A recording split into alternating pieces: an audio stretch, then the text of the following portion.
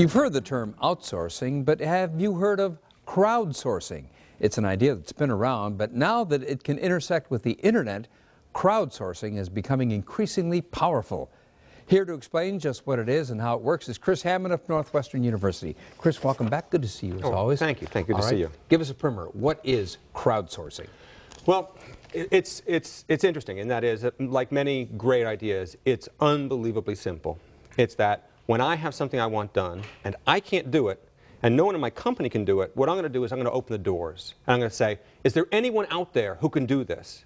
And with the web now, I can actually do that by publishing it and wait to see who can come in, who can suggest things, and pick and choose amongst the solutions.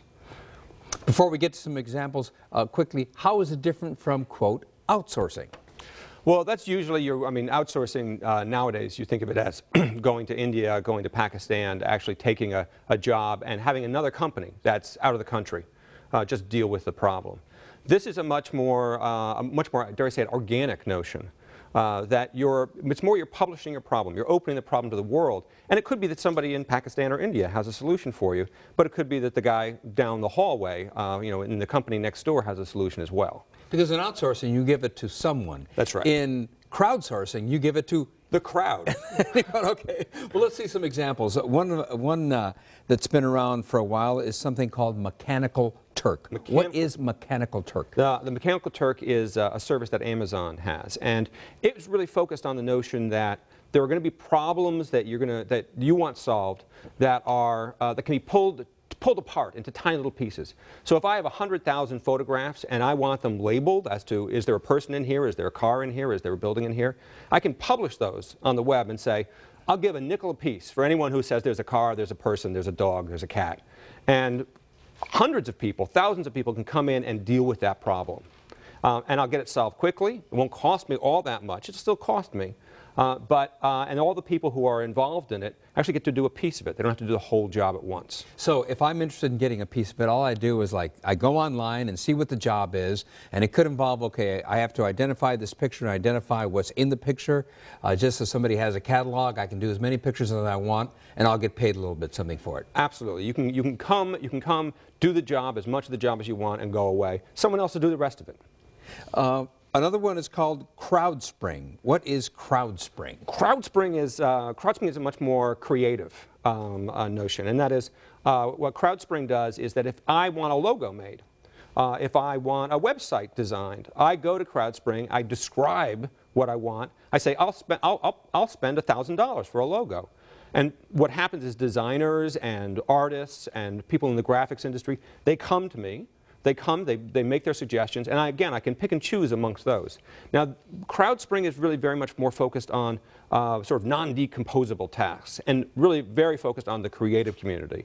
And I think that's the important word for CrowdSPRING, is community.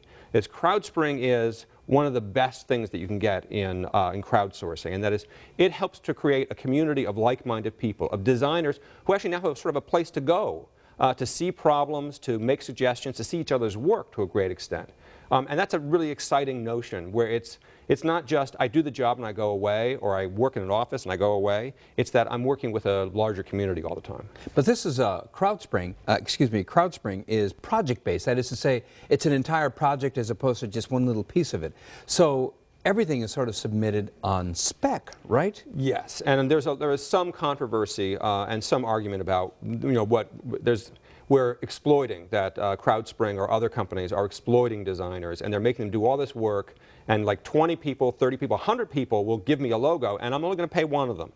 That's an issue that has to be dealt with. I think in this economy, the notion that you're opening the door to anyone can come to you, and you don't have to hire an entire team, but any individual can come to you, and their work will speak for themselves, is actually an exciting set of opportunities that they're creating. And there's a local company, a local website called Threadless. Tell us what Threadless is about. And Threadless, I would say, is perfect crowdsourcing, and that is Threadless. They make T-shirts, and they don't have T-shirt designers. They don't even have people who decide what designs are best or worst. What they do is they have an ongoing competition.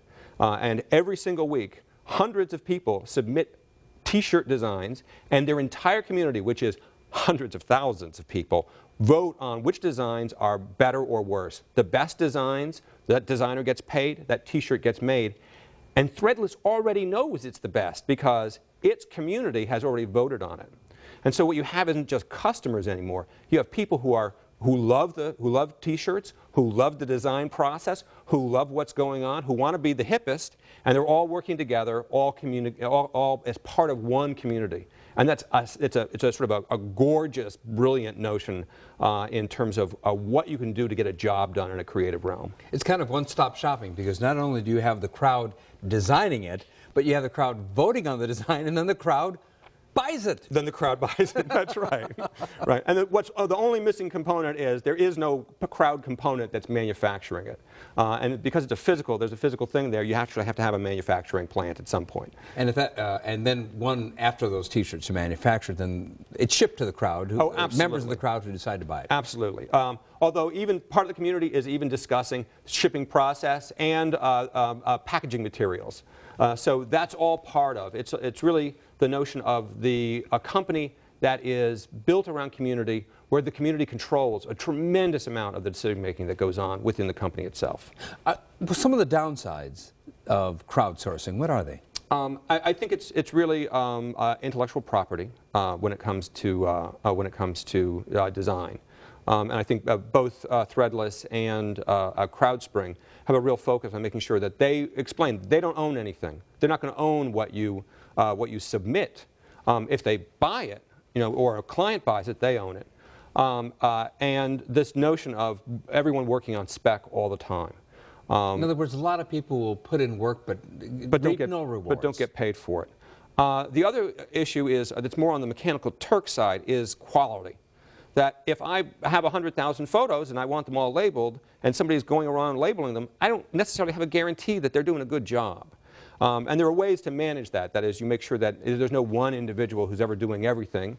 In fact, there's a game called ESP, which is crowdsourcing for labeling, which demands that you're right. And it's an interesting model.